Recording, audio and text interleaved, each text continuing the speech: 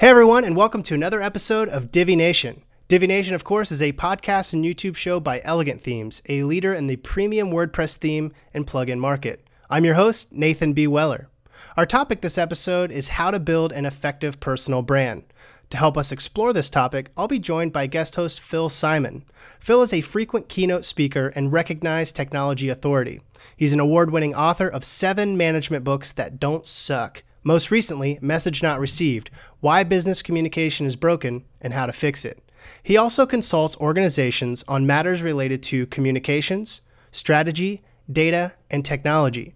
His contributions have been featured on the Harvard Business Review, CNN, Wired, NBC, CNBC, Inc. Magazine, Businessweek, Huffington Post, Quartz, The New York Times, Fox News, and many other sites.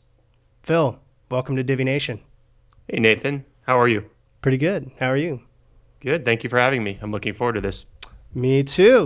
Now, normally, at this point in the show, I say something like, how's the weather? What's going on in your world? But I know you, Phil, are a connoisseur of fine pop culture. And so my question for you today, are you watching any good TV shows? Yeah, I'm waiting for the second season of Better Call Saul, but in the meantime, there are a couple of FX shows that are pretty funny. Married and You're the Worst.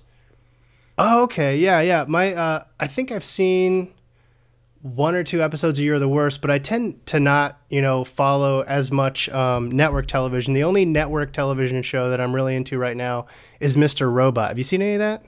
I have, and I don't want to ruin it for anyone. I think it's an interesting premise, and I'm not the biggest Christian Slater fan, so fortunately they kind of keep him minimized. But yeah, they just concluded season 1, right? Yeah, and I have not seen the final episode because they had a delay on it, and so I had to hold off on seeing that. But I'm really looking forward to that. My other shows are Game of Thrones, Okay. which I'm waiting on that. The Late Show with Stephen Colbert, which just premiered. I just saw the premiere with Clooney. That was very funny. I loved Colbert's line, tonight's show is going to be really good. As long as you give me 9 months to prepare for something, I can do a solid hour. Yeah, he's like, I could do a solid hour television if I have 9 months every time. And then there are a couple sort of less mainstream shows that I just got into. Blunt Talk. Have you heard about that? That is a show by the guy who created Bored to Death on HBO, and it's got Patrick Stewart in it playing a really absurd, deranged news anchor. It's such a fascinating time. We really are, as many people said, living in a golden age of television. There are so many good shows and so many ways to watch them.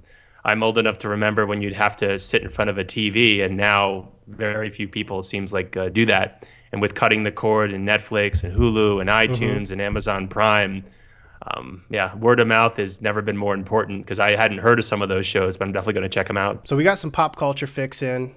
You ready to dive into our show today? Rock and roll.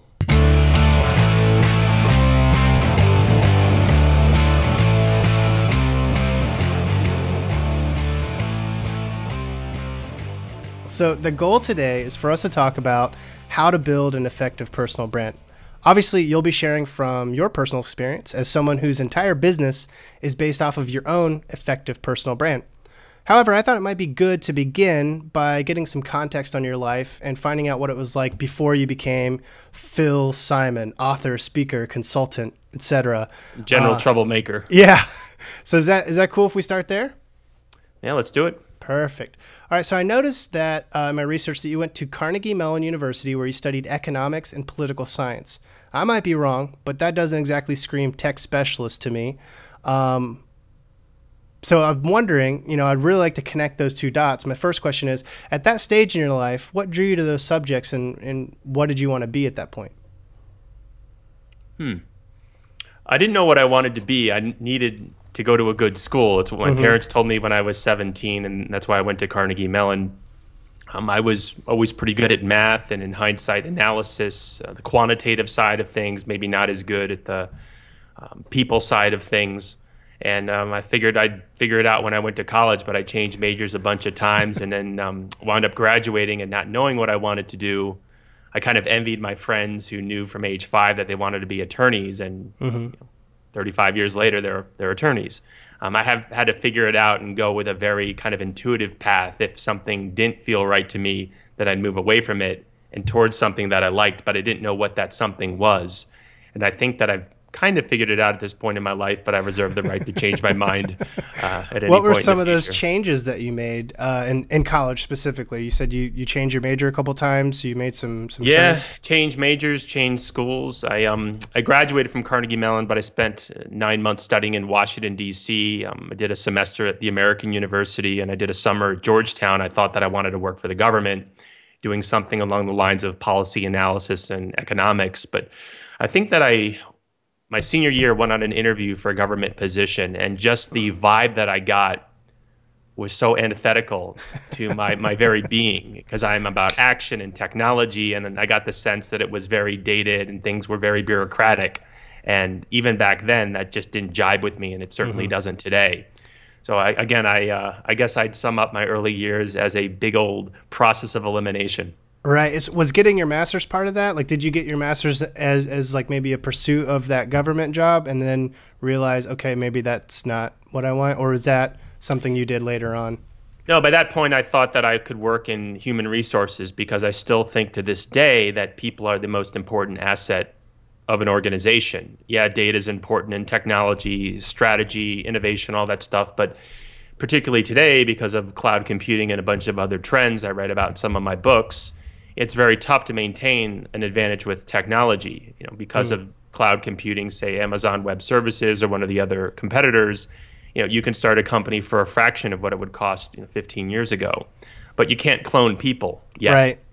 Yeah. Maybe they'll wind up doing that. Unfortunately, when I graduated from Cornell with my master's in labor relations, it took me all about 2 or 3 months to realize that I didn't like working in HR.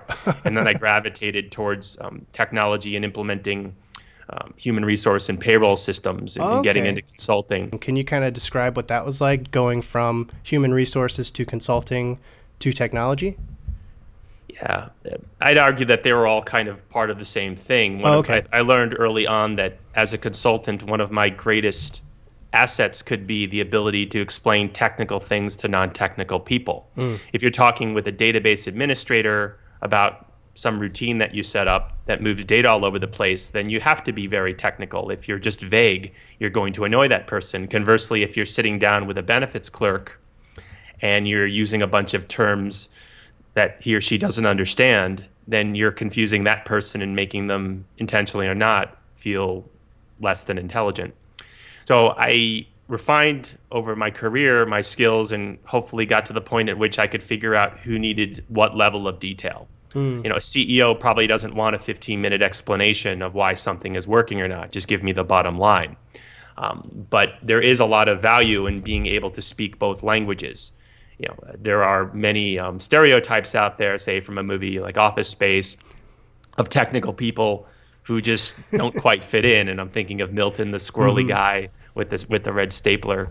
I got better at it over time. Consulting is, in a way, very challenging, because it's always your fault. And you're traveling 3 or 4 days a week to go to some place and work really long hours. And then could you possibly know that something happened 20 years ago? So it is a very political environment. And I found that there were 3 types of companies in the world: those that got it, loved working with those people; those that didn't get it but wanted to get it, those people were great as well. But then there were those that didn't get it and didn't want to get it. And I tried to avoid that third group, because it would never end well. Yeah. Unfortunately, when you're working for a company and they tell you to get on a plane, you can't say, well, this isn't a good fit, I don't have the right skills or experience. You just do as you're told. That's why you collect a paycheck. And one of the reasons I went on my own is that I wanted the ability to make some of those calls myself. If I saw red flags on a consulting project, for example, they wanted to do 6 months worth of work in 6 weeks, I could pass without getting fired. Right. I may not know where the next opportunity was coming from, and that's one of the challenges of working on your own. But I suppose that I embrace risk maybe more than some people do. I think that there's risk even working for a big, stable company. They could wake up tomorrow and decide to let you go. So at least would you work on yourself on your own, you know your own financials, you know how things are going. Hopefully no one's lying to you, and you're not lying to yourself. So I've tried to be honest with myself over my career about what I was good at doing, what I was not good at doing. and eventually in 2002 just hung my own shingle and did independent consulting before I started writing and speaking. Right. So that's, I think, a really good transition point into our main topic today, which is how to build your own effective personal brand. In my research, I identified 3 elements of an effective personal brand, all of which, by the way, I think that you've done exceedingly well in. And those 3 things are authority, persona, and perception. And I'll explain those. You've established yourself as an authority at the intersection of business management and technology. You've created a fitting and relatable persona that comes across through your website and your books and your talks. And your audience and customers perceive you to be exactly what your persona and credentials are proclaiming you to be. Is there anything else that you would add to that assessment of elements that are like essential to having a personal brand? No, I think you hit the nail on the head. I think you did your research well, and I can't say that I was intentionally doing those things, but now that you explain your framework to me, I can say, yeah, I think I've done that.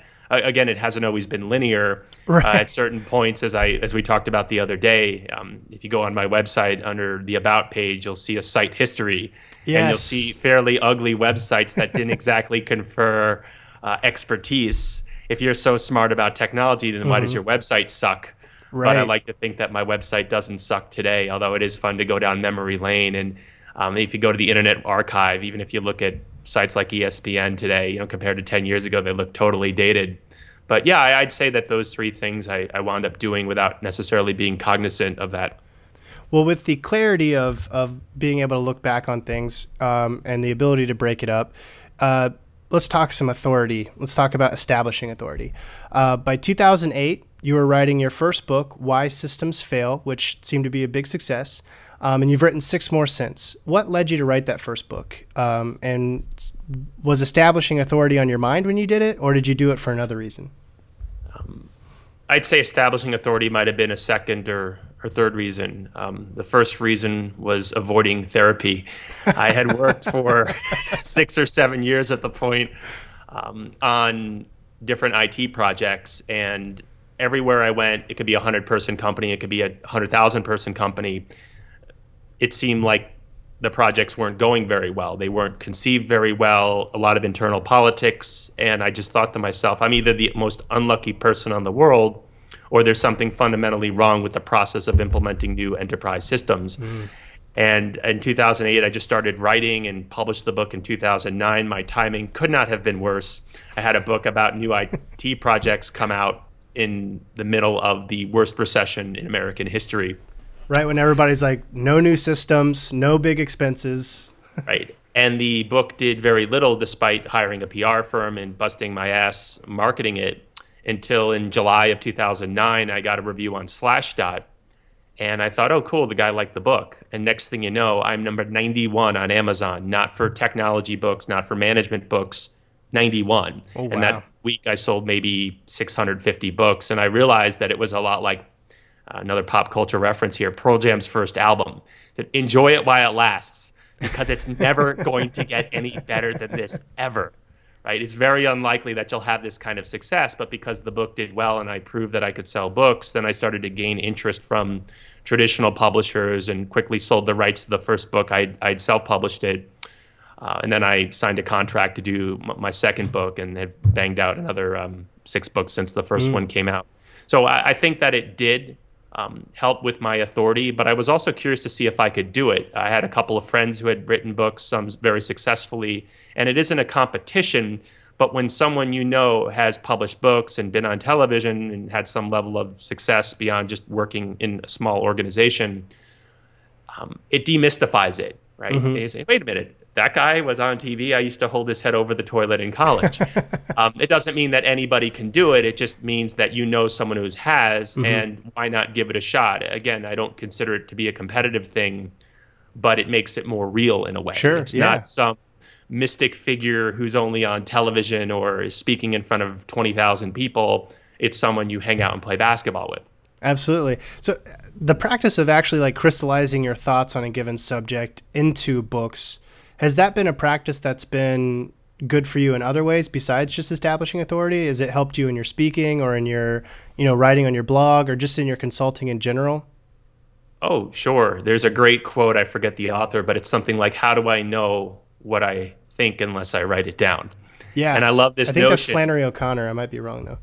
Yeah, we should put that in the notes for the show. Yeah. So I like to say that writing gets easier over time. It's a muscle that you have to work. And I think it was Picasso who said, inspiration exists, but it has to find us working. This notion that you're going to just sit there and everything comes to you is this eureka or aha moment is pretty much, as my friend Scott Birkin writes, a myth of innovation. I like to take steps away. There's a great book by, what's his name? Frank Partnoy called Wait. And he talks about how if we take someone to the doctor in an emergency, we want that doctor to do something. Yet sometimes the best thing for the doctor to do is to take a step back and ask questions. And he jokingly remarks in the book, we really ought to say to doctors, don't just do something, stand there. And I know that I've had certain epiphanies while working on a book or on a talk when I was away from the computer. Sometimes you need to take that break. I can remember in November of 2008, I was on the treadmill back when I lived in New Jersey at my gym, and I had this realization that, here's another pop culture reference, that what I did on a project was analogous to what Winston Wolfe, Harvey Keitel's character in Pulp Fiction, did. He would come in to solve problems, and John Travolta would get annoyed with him and say, can you say please? I don't like being barked at. But sometimes the project was 3 months overdue and $1 million over budget. And if I came across as a little bit curt, I'd say, I apologize for that, but time is a factor. I don't have time to gather consensus. We just need to bang this stuff out. So I think that you can many times take a step back from something, and a lot of the research has borne this out, and then the pieces can come together. Sometimes the worst thing you can do if something isn't working, putting together a talk or a blog post or a book or whatever, is to keep focusing on it. Sometimes you need to take a step back and go for a run or watch a movie or whatever. And that's one of the reasons that I try to have either my phone with me or a piece of paper. That way I can jot things down. Neil Peart, the drummer of Rush, my favorite band, has written a bunch of books, and he has said there are two keys to writing. One is get it down before it gets away. I love that. And the second is get it down before you get it right. Many people suffer from writing by trying to craft the perfect sentence, and I promise this is the last quote, Voltaire said, perfect is the enemy of good. You're going to need time to tweak it, whether it's a website or a book or a product or a company's business plan. It's very unlikely that version 1 will be as good as version 5. Very well said. I'm interested in the speaking element of what you do as well. When did that start? After a long time. I had spoken in grad school as a teaching assistant. I had tutored. I had done some training as a software consultant, and in my HR days doing sexual harassment, basically teaching people how to get away with it. That's a joke. But it took me 4 books to start keynote speaking. Again, my books had come out at a time when the economy wasn't great. And there's this notion that if you write a book, then you can be a public speaker. And to be sure, sometimes that happens. But something like 400,000 books come out every year from traditional publishers, never mind the self-published ones. I can promise you that in this country, there are not 400,000 keynote speakers. It is very difficult to get somebody to pay you to speak. I have this theory of work. At the bottom is consulting. If I hire you, Nathan, to help my company tell a story, I don't expect you to do it for free. At the next rung, it's paid writing. And sometimes people will say you should write for us for the exposure. And if you're Huffington Post or Wired or the Harvard Business Review, you can make that argument, right? But it's not difficult to ascertain how much traffic a website gets, how many backlinks, right? Alexa, Google, PageRank, whatever. And sometimes you say, well, my site gets more traffic than yours. Why am I giving you 5 free posts, 500 words each? The final rung of the ladder is paid speaking. It's very difficult to get a conference to pay for a proper speaker. Eventually, though, I was able to break through it. That doesn't mean that if I get on the Charlie Rose show, I'm going to send him a bill. That exposure argument still applies. Sure. When I was on CNBC through my PR firm, the last thing I was going to do is to ask them for money because it was good exposure for me. And for something like this, I'm not sending you a bill either, so don't worry about it. But it's extremely difficult to get there, but I am stubborn. And I think that once you've written a number of books, if you've got that strong brand, that web presence, you still have to get out there to market yourself. But to some extent, if they find out about your book or your Twitter profile, your website or whatever, and you come across as someone who is professional, then you've adjusted their expectations, right? You've anchored them with this notion that they're going to have to pay for you. And if your website, quite frankly, sucks and your books don't look very good and you just don't come across as professional, I think that it's more likely that they will say, well, maybe we'll let you speak for free, kind of, sort of, versus, oh, this is an A-level speaker. It doesn't guarantee anything. I don't get every speaking gig that I'm in contention for, but I like to think that my brand is one of honesty and intelligence and professionalism, and hopefully people understand that that comes with a price. Sure. I try to customize my talks. It's not just boilerplate. One of my biggest pet peeves is the traditional speaker line. I was thinking about what I was going to say last night. No. You should know exactly what you're going to talk about because you've had that conversation or conversations with your client or your sponsor or conference organizer beforehand. So I encourage people to try and speak, but it is really hard to make a living at it. It helps to be stubborn. Yeah, that was going to be my next question is what are some general tips or maybe the process of booking some of those first gigs for someone looking to break in? I'll address the process first. You have to be really patient. Just because you announce yourself as a public speaker doesn't mean you have built it, they will come. And I see a lot of people's websites that say so-and-so is a dynamic public speaker, but then I don't see a single video.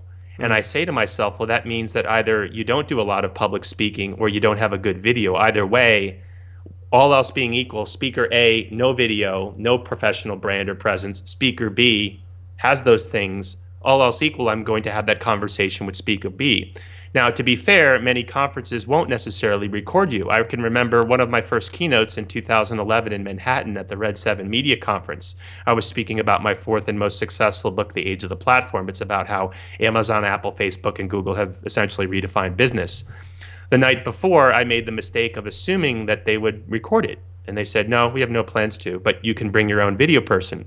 So I said to myself, this is a great opportunity. You're speaking in Manhattan in front of 350 people. Don't give someone in the front row your iPhone. Right. So I go on Craigslist and I find a video guy in Brooklyn, $300.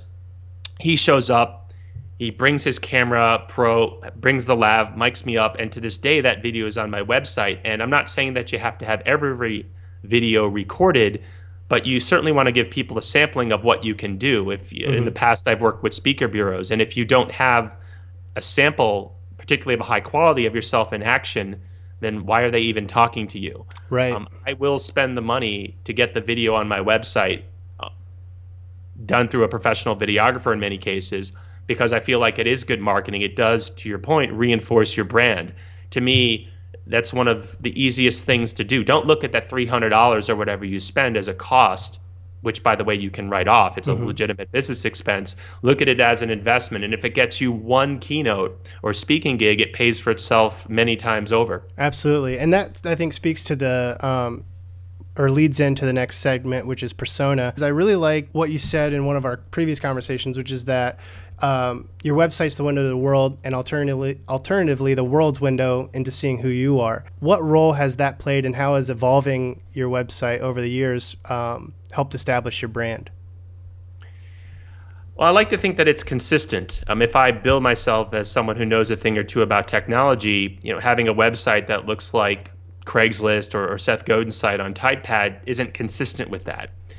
It's amazing to me how many times I'll see someone who purports to be an expert on something or a company that does really cool things, and their website is slow or it has broken images or it just doesn't look contemporary or it doesn't look good on a mobile device, which, as you know, with Google's recent Mobilegeddon update to its algorithm is increasingly important.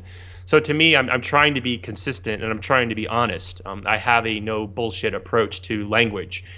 I've told my friends a few times and even tweeted this, if I ever start talking about customer experience architectures and new orchestration platforms, to shoot me. And I'm not kidding. So I want to be someone who can take complex things and explain them in plain English. Einstein famously said, if you can't explain something simply, then you don't understand it well enough. That ties into my new book and ties into my personal brand. So I want to be consistent. I don't want to be the type of person who comes across as very funny, but when I speak, I'm very stiff. If you go to my website, you'll see plenty of, say, Breaking Bad references. It's my favorite show. I know you're a fan as well. Yes, absolutely.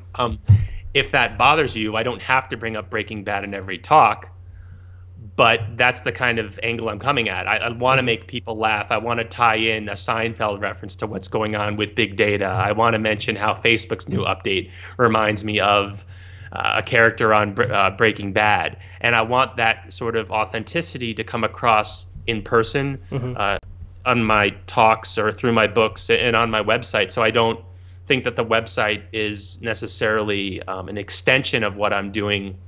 It's part of what I'm doing. It's very holistic. I want my tweets, for example, to be very consistent. Yeah, a lot of them are serious, but some of them are snarky. I don't just tweet about business things. I may tweet something with the Breaking Bad hashtag or get into it with someone about what's going on in the US Open for tennis or something. Sure. So I like to be consistent and authentic. And if that doesn't appeal to someone, kind of going back to my theory about 3 types of people, those that get it, those that don't get it, want to get it, and those that don't get it, never want to get it.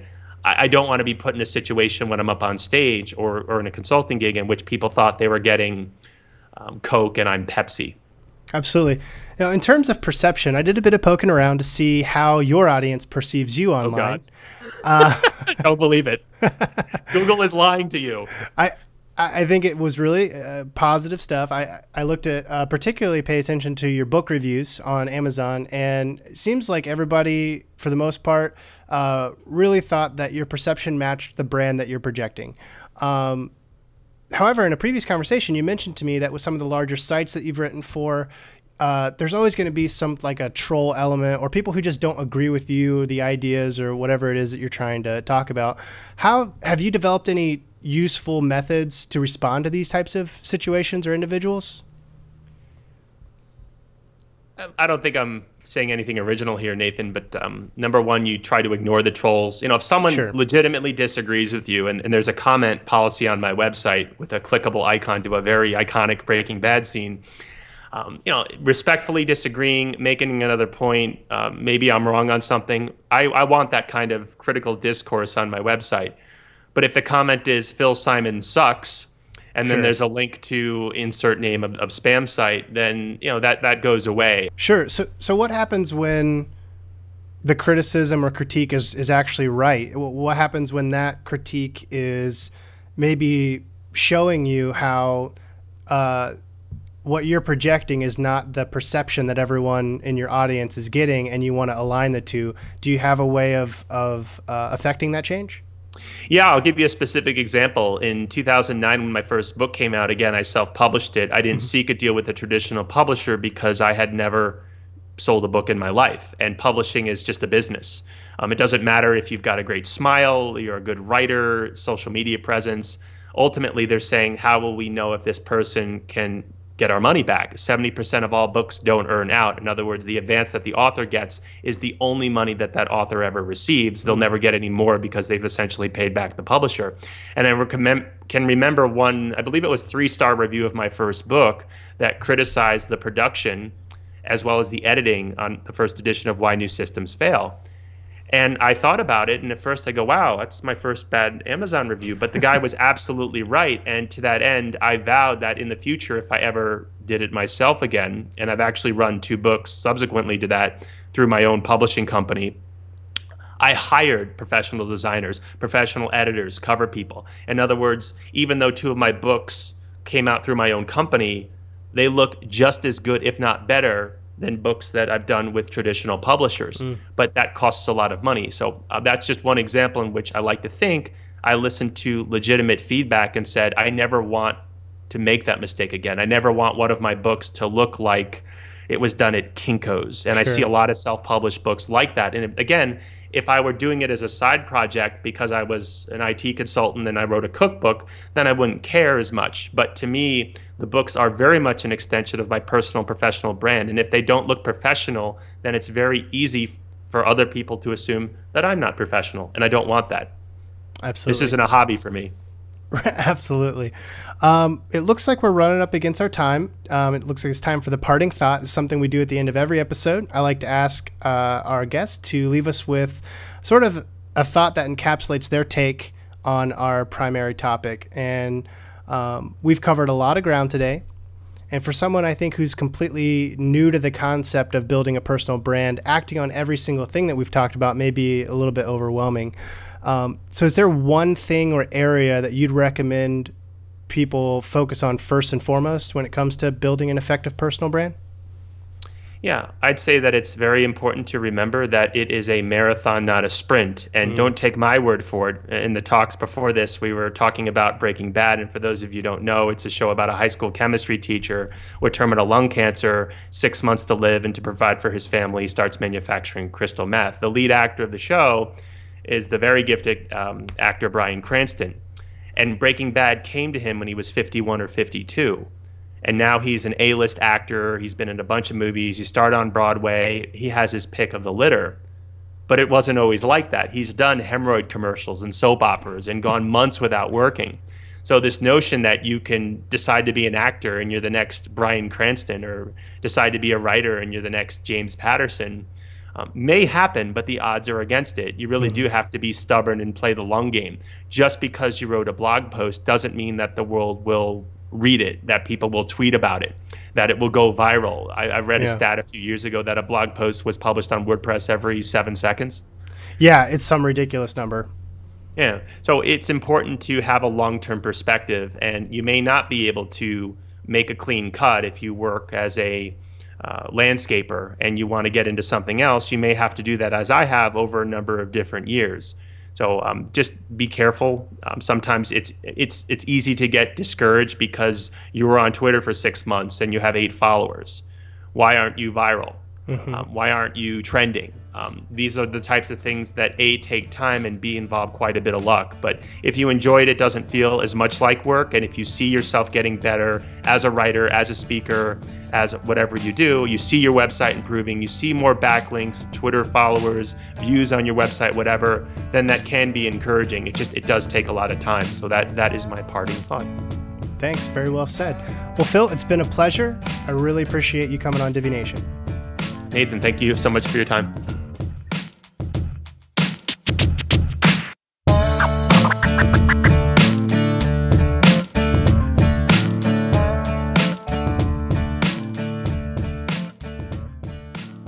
So just to recap, in order to build an effective personal brand, there are at least 3 core areas of focus. 1, establishing your authority on a given topic. There are a few ways you can do this. You can do what Phil has done and write books or speak at events and company gatherings. But you could also do things like blog, create videos, or anything that helps you demonstrate a deep understanding of your niche. 2, crafting and projecting a relevant persona. Your persona is not a fake personality that you adopt because that's what you think people want to see from you. An effective persona is nothing more than an intentional expression of your genuine values. This is communicated through the language that you use, the way that you dress and present yourself, the aesthetic of your web design, and all of the little details that make up how people perceive you. Speaking of which, 3, make sure that the brand your audience is perceiving is actually the brand you're trying to build. If not, you'll want to tweak your approach until the two align. You can make necessary adjustments by not shying away from hard truths about your shortcomings, whether they be in your presentation, approach to work, or even core knowledge. Phil's story is a great example of how one guy has navigated these obstacles and come out on top. I encourage you to go to his website, philsimon.com, which, by the way, was built with Divi, and take notes. Then try to apply these ideas and concepts to your own personal brand. One way you might want to do that is by making some adjustments to your website, which brings us to our final 2 segments. First up, we've got another Divi Quick Tip where I'll teach you how to display your logo and menu items at a fixed height instead of having them shrink to a smaller size when you scroll down the page. And second, a Divi plugin highlight segment in which we cover some of the best slider plugins to pair with Divi. All of that coming up right now.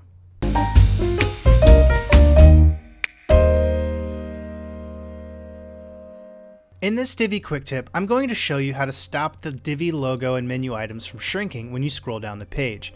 Even though a lot of people like this subtle default setting, many would like these elements to stay the same size at all times. As a result, this is one of the most asked questions in our support forums and on social media. Thankfully, the fix is really simple. First, navigate to your E panel and make sure that fixed navigation is enabled. Next, go to the Divi Customizer, then to Header and Navigation. There are two relevant sections here. The first is called Primary Menu Bar. Click there and make sure that the menu height, logo max height, and text size are all set to the sizes you want them to stay at. Next, head back one menu and select the Fixed Navigation settings. You'll want to match the fixed menu height to the menu height you just set in the primary menu settings. The same goes for text size.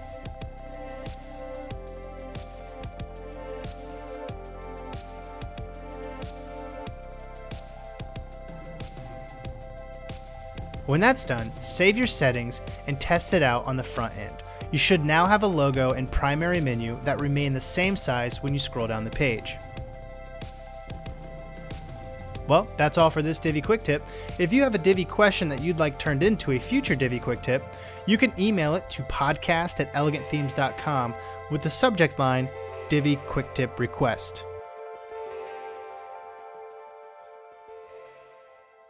Up next, have you ever wondered which slider plugins are right for your project and play well with Divi? We've got the answers in this edition of Divi Plugin Highlight. Check it out.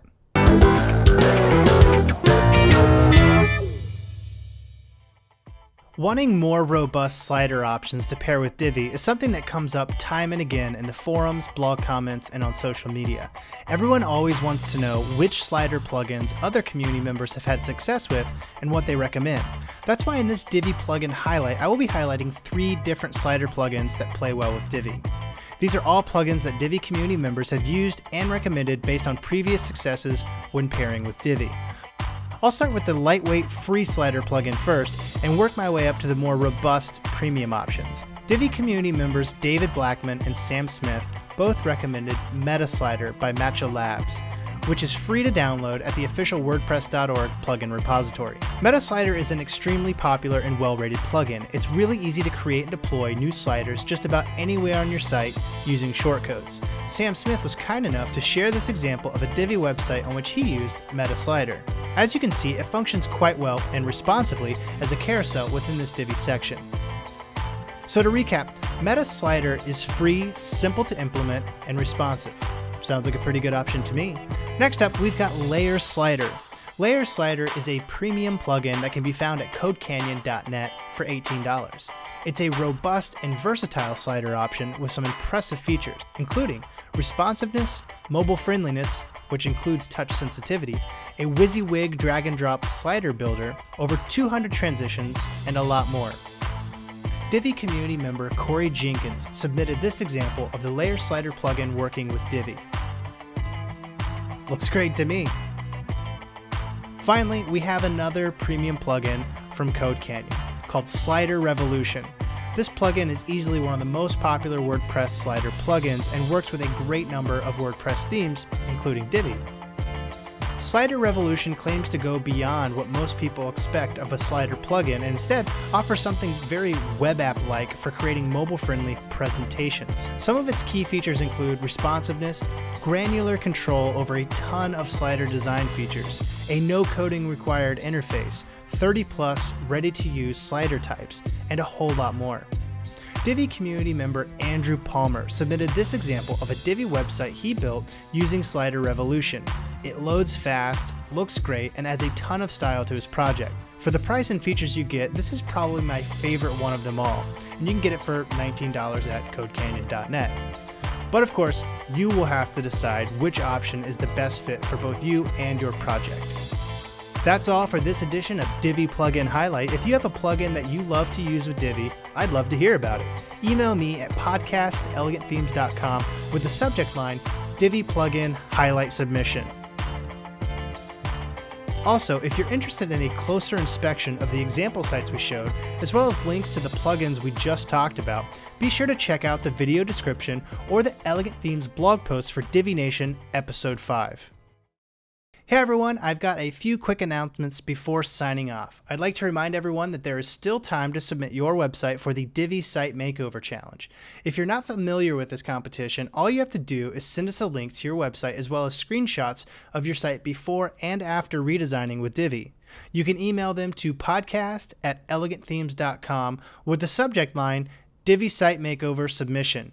We'll be featuring our favorites on the podcast as well as on the Elegant Themes blog. It's a great way to share your work with the community. We're also looking for more Divi Nation guest hosts. You don't have to volunteer yourself to help us out. You can simply nominate anyone in the Divi or wider WordPress community that you think would make a good guest host, and we'll reach out to them about being on the show. Just leave a comment on this video or in this blog post with the name of your nomination and a few sentences on why you think they'd be a good guest host. We'll take care of the rest. Speaking of future guest hosts, next week we've got Gino Quiros on the show to talk about building a Divi consultancy. A lot of my clients turn to other marketing agencies and IT agencies who've found my stuff, read my stuff, have used my tutorials, saw my child themes and said, hey, you know what? This guy's qualified enough to be our go-to guy. That's all for now. See you next week.